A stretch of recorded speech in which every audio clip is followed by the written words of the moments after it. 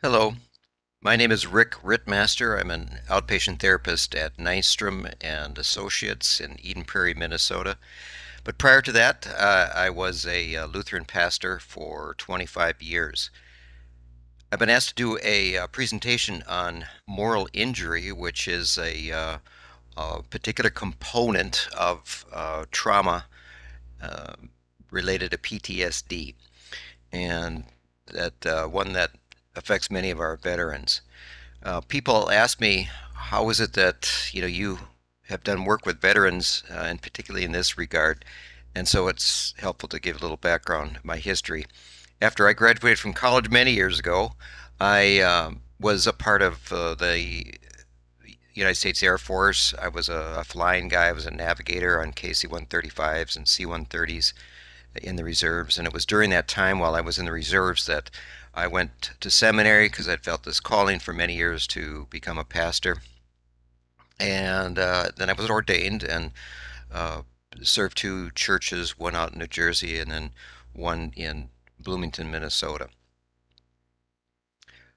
Following that 15 years of parish ministry, I went back into the military as an Army chaplain and served for 10 years and was in two combat tours there, one in Iraq in 2009 and then in 2014-15 in Kuwait and also Iraq as well. Uh, I then went back to school and got my master's degree in counseling, and for the past 6 years I've been working at Nystrom and Associates in Eden Prairie. So that's my background, and let's talk a little bit about a little bit about moral injury. I'm going to pull up the this PowerPoint here.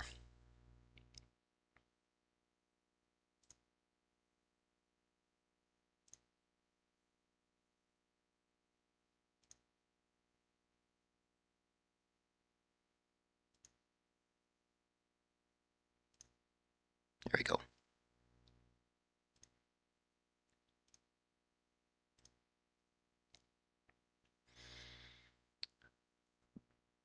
Moral injury is often referred to as the hidden wound of trauma. It's something that many people who experience PTSD also have this component. And what it relates to is this particular definition. It's a constellation of psychological symptoms associated with acting in or witnessing events that challenge deeply held moral principles. So it's a number of emotional responses that are connected to things that happen to us, traumatic events that happen to us, and challenge our beliefs about who we are and about the world. So my interest in working with veterans began long ago. In my first parish, I had a connection to the veterans just simply because I'd already had some history with the military. Several conversations really stood out for me back then, and one in particular was after I was concluding my ministry out in New Jersey. One of my parishioners, an elderly man, came to me and he asked if he could talk to me, and I said sure. So we set up an appointment, and he started telling me about his experiences in World War II, specifically one terrible night in a foxhole. And as he described this story, the tears welled up in his eyes. He had never told anyone this story before. I think he was telling it to me because I was leaving, and it felt safe for him to do that.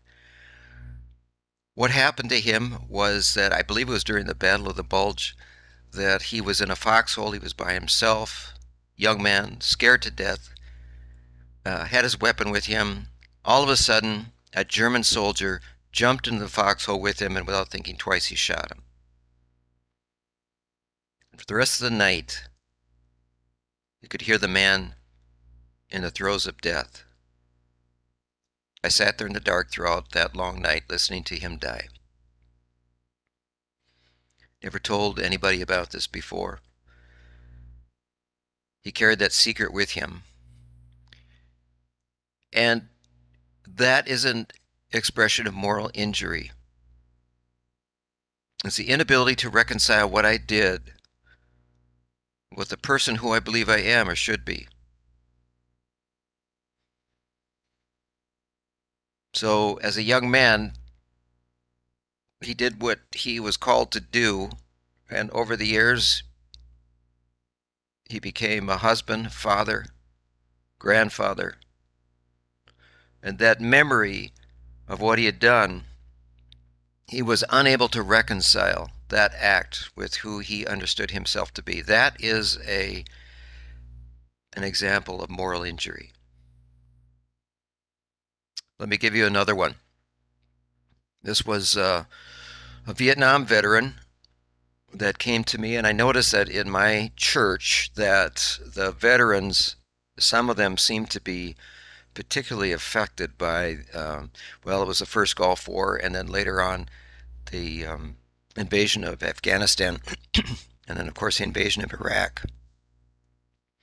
And what they experienced was this increased agitation, and I think it was a triggering event for them.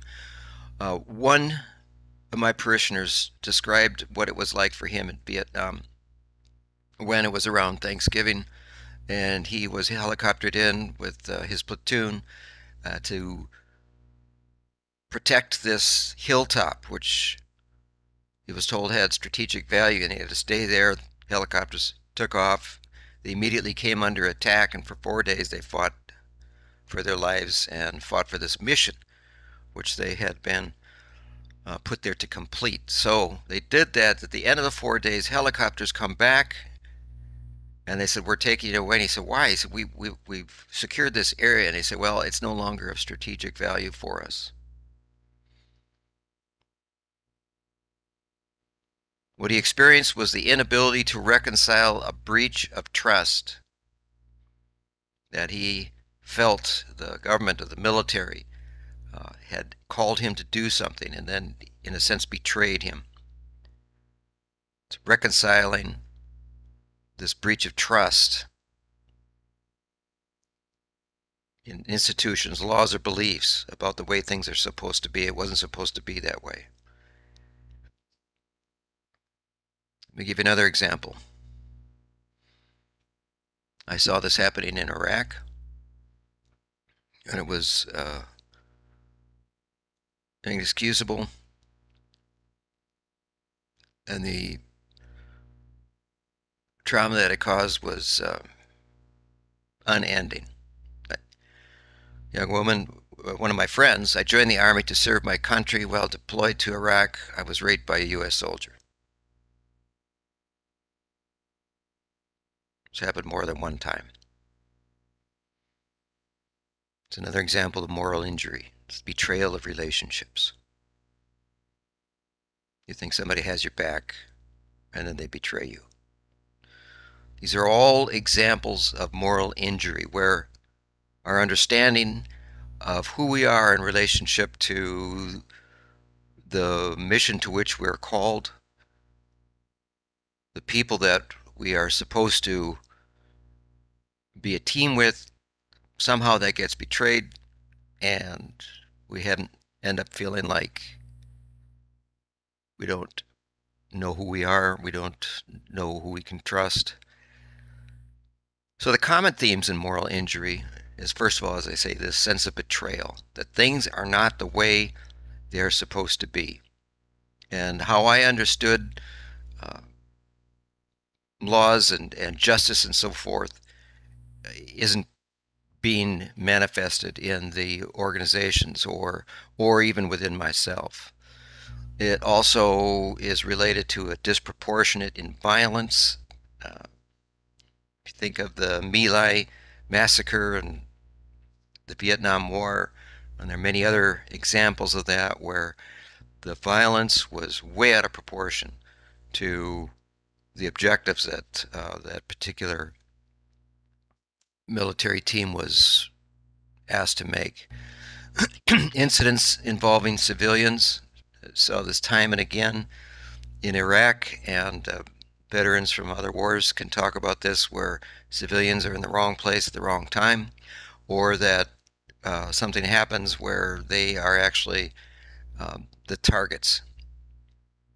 When you see that happening, it has a tremendous emotional negative impact.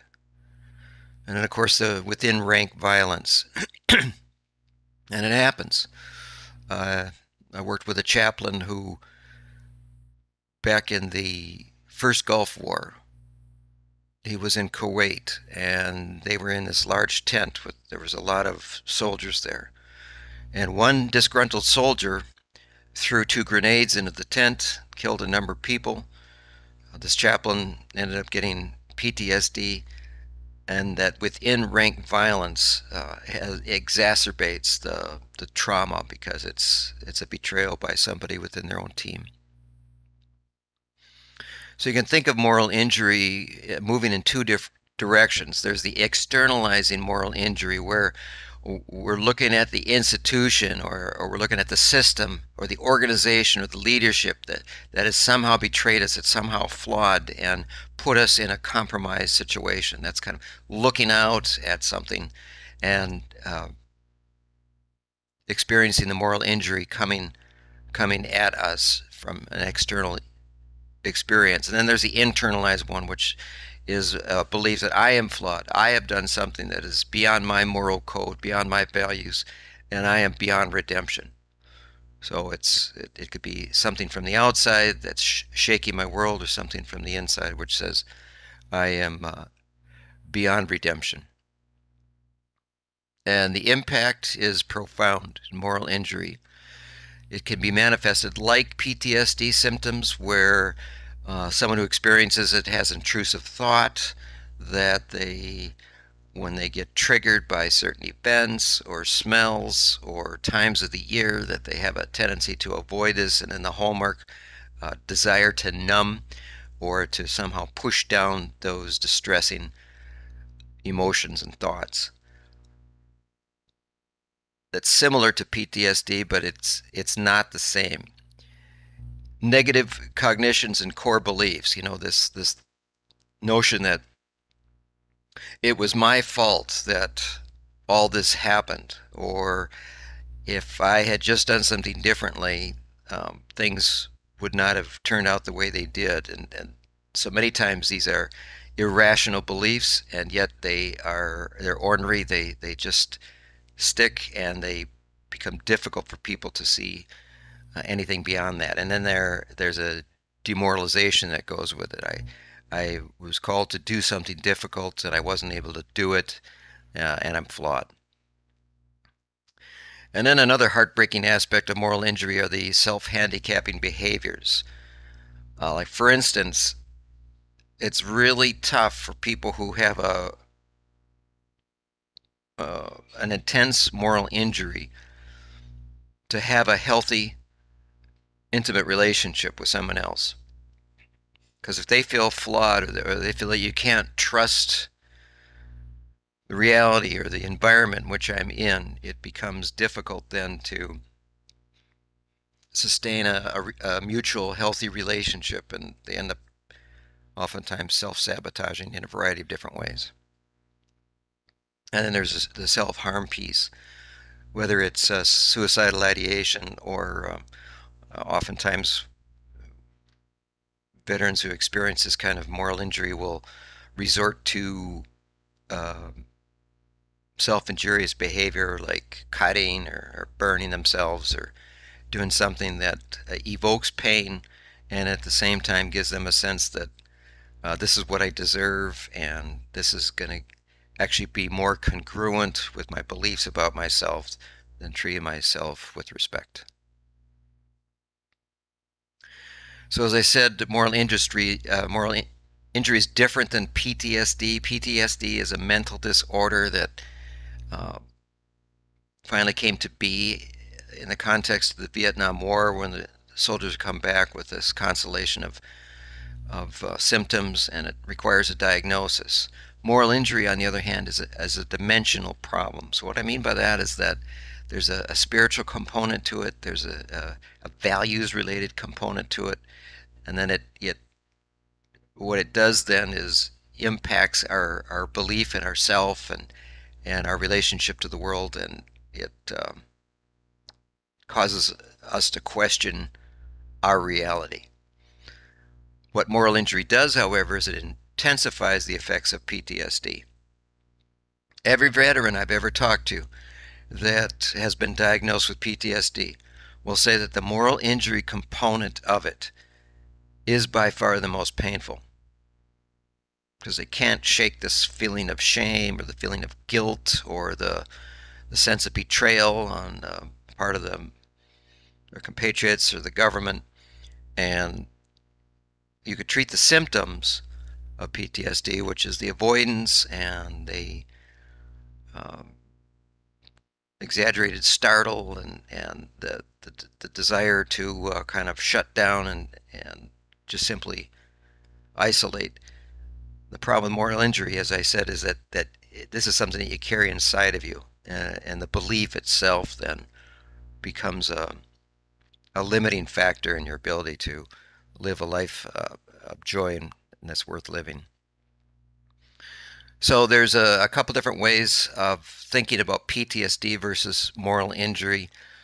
Being the target of killing or injuring in war is often associated with PTSD. So if you're the one that's under attack or you're the one that's injured from something coming at you, that's oftentimes an indicator of PTSD.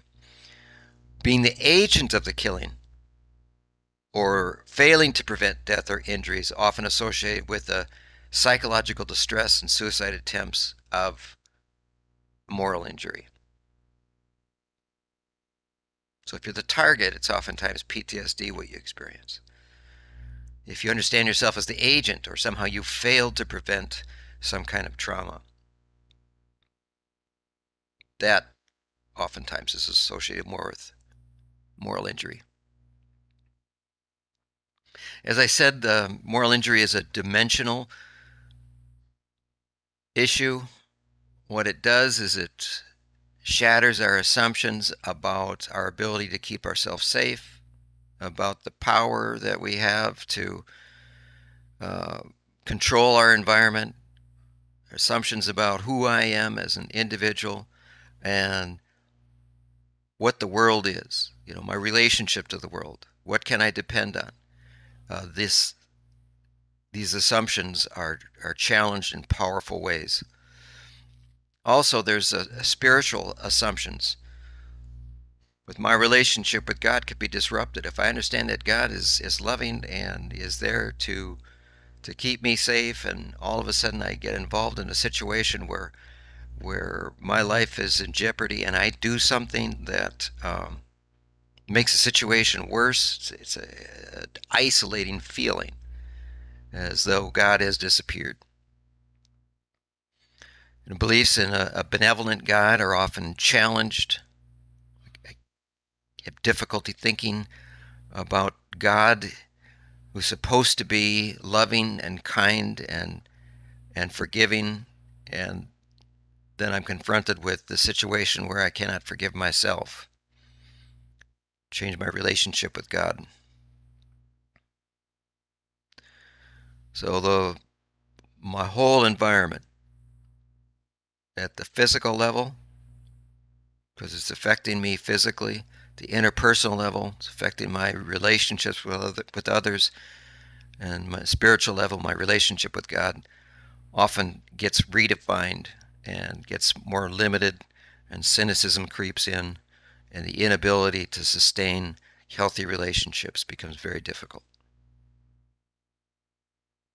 So how do you treat this kind of injury? Well, I think it's important to approach it, first of all, as a spiritual issue. You can't argue somebody out of the belief that they're flawed. You can't argue somebody out of the belief that God is judging them if that is their belief. And understanding it as something that's transcends psychological issues, that there is this kind of transcendent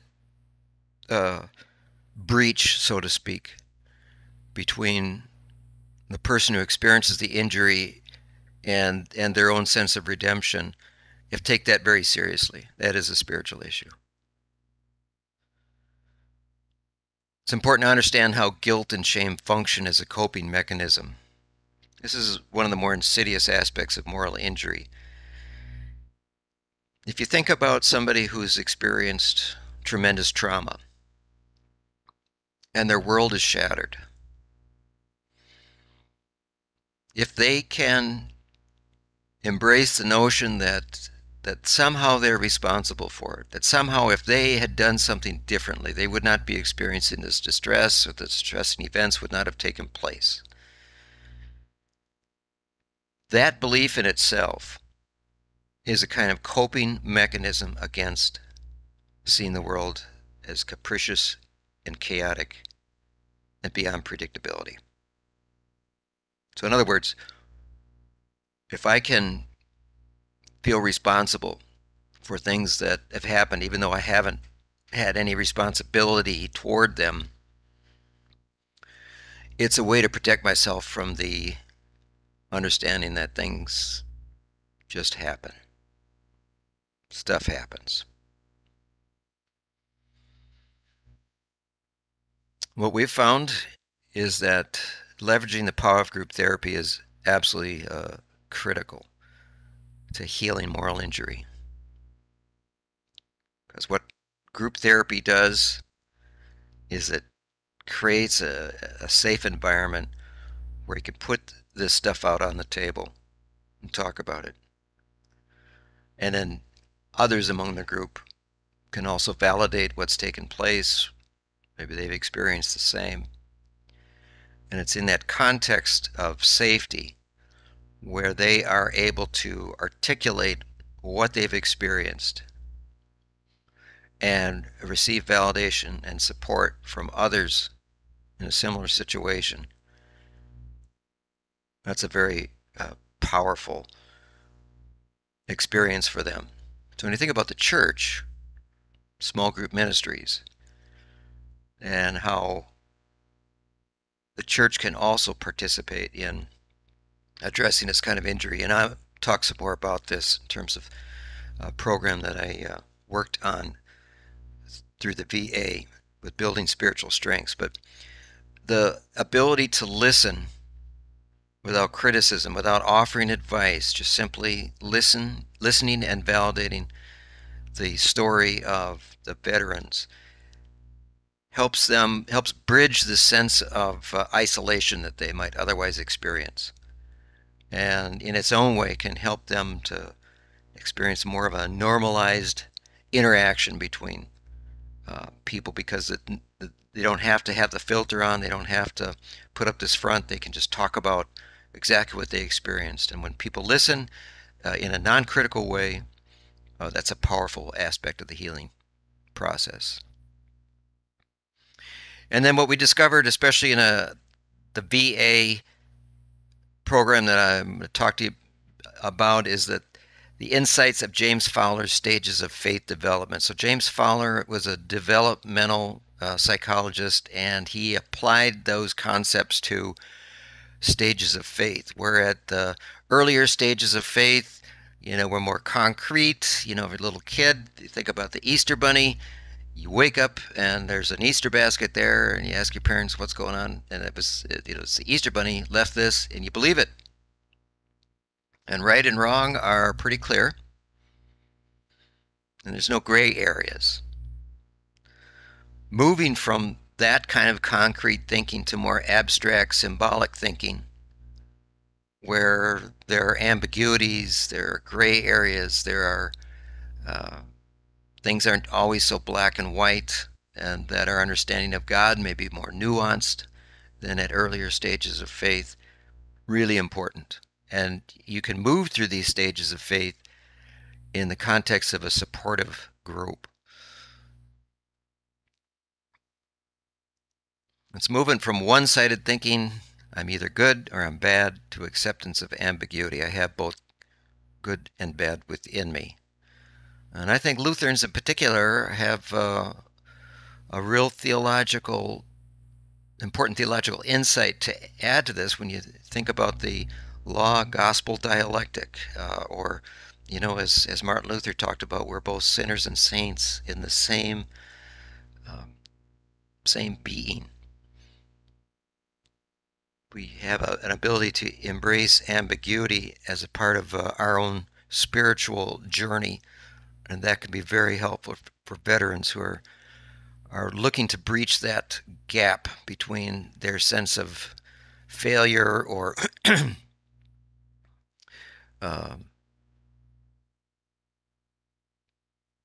unredeemable self with God's unconditional love. So what James Fowler says is that it's possible for our moral reasoning capabilities to change during our development. As a little kid, we may understand that to lie is wrong. You should never lie to someone else. As we move through that moral reasoning development, we may understand that there may be times when it's really important not to tell the whole truth, especially for the welfare of the person maybe that we're talking to. Also, what is understood as right in one stage can become understood as wrong in another. What that means is that it may be right for me at one stage to judge somebody for something that they do, and at a later stage, when I can understand more of the nuances of their experience, see another point of view, that that same kind of black and white judgment might not be effective, or it could be quote unquote wrong or inaccurate. Here's another important stage of development insight, that there's this tendency toward self-criticism of earlier stage actions from the vantage point of a later stage. We do this all the time. We look back, and maybe when I was in high school or adolescent, why did I do what I did? If I just had made this choice or made that choice, I wouldn't be experiencing the difficulties that I am now. That, looking back through the eyes of a person that has more experience, a more clear understanding about the implications of decisions that they make. And if we judge that earlier self through that later perspective, it's an unfair judgment. Because when we're in the context of the situation that confronts us, all we've got is what we've got in the particular moment. We do the best we can with what we have to work with. It's in looking back on that from a wiser point of view that we can see maybe the difficulties or the challenges or the ineffectiveness of a decision that we make. But to criticize that earlier self is it just exacerbates the moral injury, because it's an unfair judgment.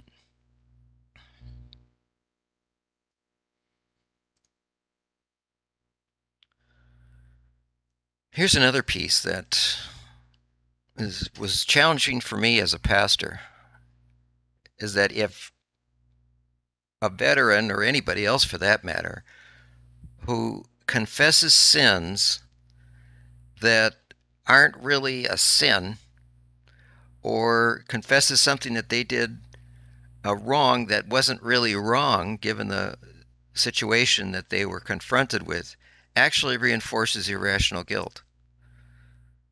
So, for instance, if I talk to the Vietnam veteran who said he was up there for 4 days fighting with his life, helicopter swooped him out, said this isn't important anymore, and he assumes the belief that he did something wrong because he followed through on an order that he thought was what he was being asked to do, which he was, and then the military changed their mind on it.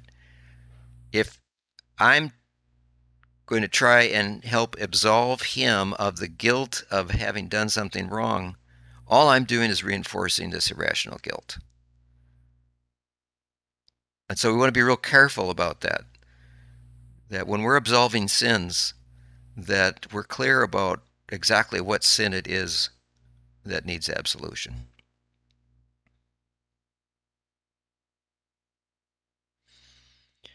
The connection between spirituality and healing is very important for addressing moral injury.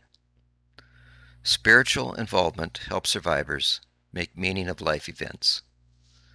You think of the work of Viktor Frankl in World War II. He was a psychiatrist who studied under Freud, and he developed this protocol called logotherapy, which he understood, meaning that if you can help a patient to make some kind of meaning out of the challenging experiences that they're in, that there's an ability for them to transcend the hopelessness of their situation. And he did that during the course of the Holocaust. He was Jewish and was in the Holocaust and did a lot of his research during then, and he wrote a very profound book called Man's Search for Meaning, Viktor Frankl. The ability to make meaning out of life events is huge, and that's a spiritual exercise. Also, prayer correlates with lower levels of anxiety and symptoms. Our clients who are able to access a prayer life are able to reduce some of those anxieties and the moral injury symptoms. And prayer is also associated with higher levels of post-traumatic growth. Post-traumatic growth is an important concept because oftentimes when we think about somebody who has PTSD or struggles with moral injury, we see them as a victim. Post-traumatic growth, on the other hand, is the ability to move through that difficult constellation of symptoms and come out on the other side at a healthier place, and where they experience fear and anxiety that then gets transformed into sadness and then ultimately into wisdom. That's post-traumatic growth, where they regain a sense of their self, not as they were, but maybe more nuanced, more accurate in terms of them being a whole person that has both light and dark in them. Positive adjustments associated with perceiving a higher power as benevolent and just. When we think of God as being loving and kind and involved in our lives, that has a positive impact in terms of getting better. Experiencing God as being supportive and then involving ourselves in religious rituals. These are all elements that really help people on the road to recovery from PTSD as well as moral injury. On the other hand, people who use religion to facilitate avoidance find that their ability to adjust goes down, that they're not able to regain a sense of self. When I talk about using religion to facilitate avoidance, what I'm talking about is kind of taking this black and white picture about their faith. Either things are good or they're bad, or that when I experience distressing thoughts, I'm just simply going to give it all to God and not deal with it myself. Ultimately, that doesn't work. If they feel alienated from God, if they have a theology that says that I am beyond redemption, that has a negative impact on their ability to get better. If they experience religious conflicts with others, whether that comes in the form of judgments from others or misunderstanding or all the other ways in which we can invalidate one another, that has a negative impact on their adjustment. If their fears and their guilt are exacerbated by their theological understanding, that has an impact, a negative impact on their adjustment. All right, so I alluded to a program that I was a part of. This was back in 2016, and I worked with Dr. Irene Harris at the VA.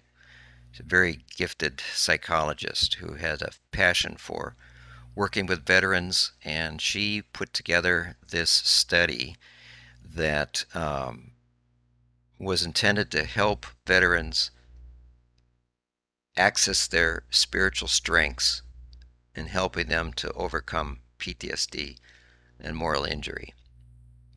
And the objectives of this protocol was to help them build on their perception of God as being loving and supportive, and to help the veterans resolve fears that God is punishing or abandoning them, that their distress is somehow related to God's punishment of them, to help them learn how to resolve guilt over actions that they have made or their failure to act in ways they believe that they should have, and then to work with God to resolve this anger and guilt, moving toward forgiveness, so that in a sense they become partner with God as opposed to being, without any kind of power of their own to participate in God's redemption. And then also to work with God to find strategies for coping with distress, because that's an ongoing part of PTSD as well as moral injury. So what we did was put together groups based on this format. There were 8 two-hour sessions of small groups from 5 to 10 in a group, and we facilitated a rapport by sharing military and religious histories. Group members were able to talk about their military experience as well as their religious experience. We had exercises that involved prayer, meditation at every one of these sessions. And then we had an extensive discussion on what we call theodicy, and that is the issue of trying to resolve God as being benevolent and our human suffering. Where is God in human suffering? So that's the theodicy perspective. And then helping them to embrace active coping styles versus avoidant ones. One of the hallmarks of PTSD symptoms is this tendency to avoid either places that cause the trauma or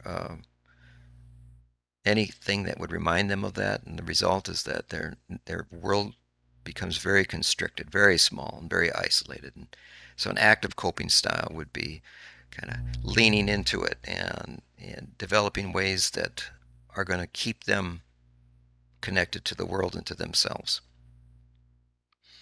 It also involved discussion of forgiveness and facilitating conflict resolution, how to do that. These are all part of the methodology of this protocol that Dr. Harris had developed. And so she took meticulous notes on this. It was evidence-based criteria. The average age of the participants was 61, and you can see the range of ethnic and religious groups. Half of them were to participate in what is called present-centered group therapy, which is a non-spiritually based type of therapy intended to help the participants stay in the present as opposed to being in the past and to problem solve their situations. And then the other half participated in this building spiritual strength protocol, which I just discussed. There were no significant differences in PTSD symptoms across the groups at the baseline. They were all starting at the same place in terms of their symptomology. So the idea was to determine if the building spiritual strengths protocol could be as effective as other treatments for PTSD, like that present-centered group therapy, and also to assess the effects of building spiritual strengths protocol on moral injury. Was going to be effective with that help. And so she Looked for chaplains, whether they're military, hospital chaplains with mental health training as therapists, and that's how I ended up working with Dr. Harris. Results were that building spiritual strengths was as effective as the present-centered group therapy. So in other words, building spiritual strengths was able to reduce the PTS symptoms as effectively as the non-spiritually based therapy. Here's what's really interesting, though. The building spiritual strengths was more effective than the present-centered therapy in reducing the moral distress. It was also more effective in reducing what she describes as the retribution theodicy. In other words, that when I experience distress, that somehow this is a punishment from God. That notion was reduced through the Building Spiritual Strengths protocol. And then there was this observation as well, that the veterans at a higher level of psychospiritual development, those veterans who were able to tolerate some ambiguity and see things not as black and white, but more shades of gray, appeared better able to resolve their moral and spiritual distress. And as you'll recall, part of that protocol was to help move them along from a concrete, literal black and white faith perspective to this more nuanced shades of gray, and able to tolerate things that are in opposition to one another, like the law and the gospel, both of those things, or that we are both sinner and saints, both of us. Both of those elements are part of who we are.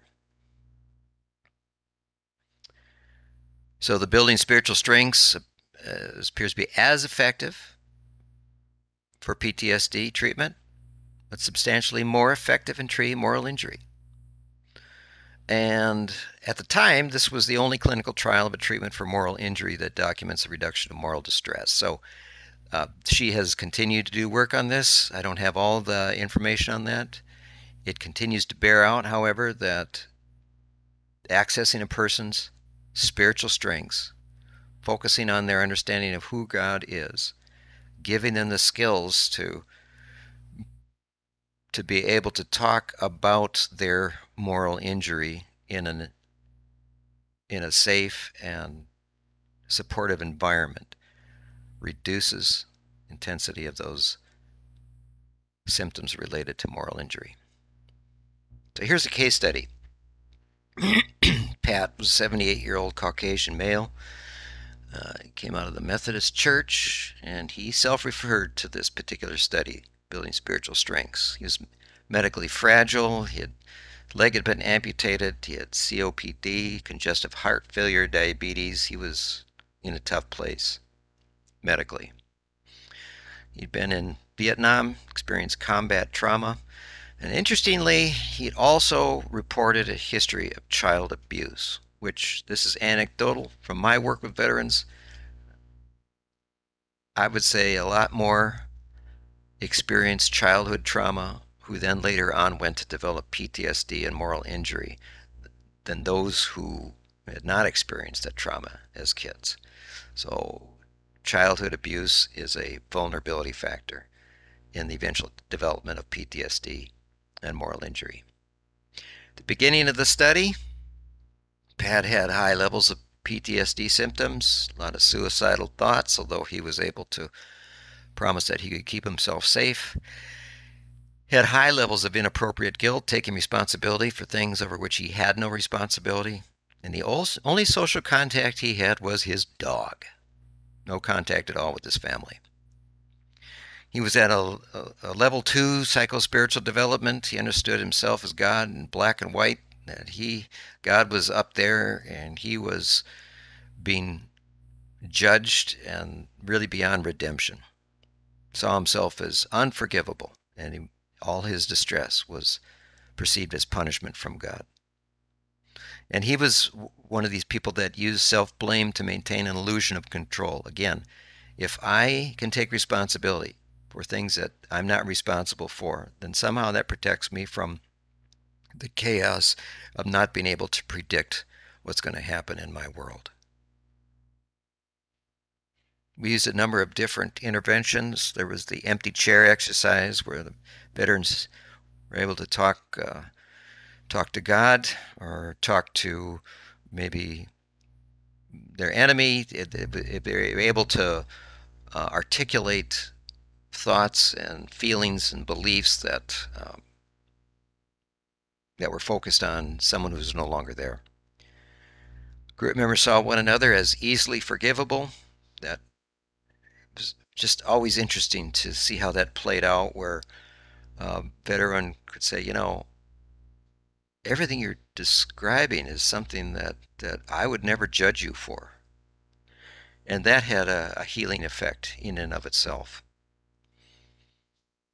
Their ability to understand and integrate the concept that God can be loving and there can be pain and distress in this world. They also worked independently and in group on protocols for self-forgiveness through a workbook that Dr. Harris had provided. So Pat did all this. By the end of the intervention, by the end of the 8 weeks, he experienced complete remission of the symptoms at a follow-up evaluation. So this is several weeks after concluding his 8 weeks of building spiritual strengths protocol. He was able to reconnect with the community of faith, maintain connections with other group participants. His social world consisted of a lot more people than just his dog. So here's the point. People experience trauma. Perhaps we all experience trauma at some point in our lives. And when we experience trauma, we're susceptible to the post-traumatic